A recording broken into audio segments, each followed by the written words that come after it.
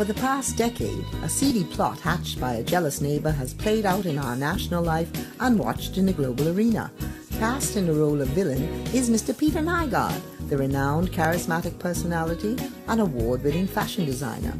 A wide cross-section of Bahamians have visited the estate and enjoyed the amenities at the famous Nygard Cay, the place at the center of contention, which was burned by fire in 2009. Since Nygard turned down an offer of $100 million for his estate from his jaundiced neighbor, all hell has broken loose against him, orchestrated by a clever ruse called Save the Bays.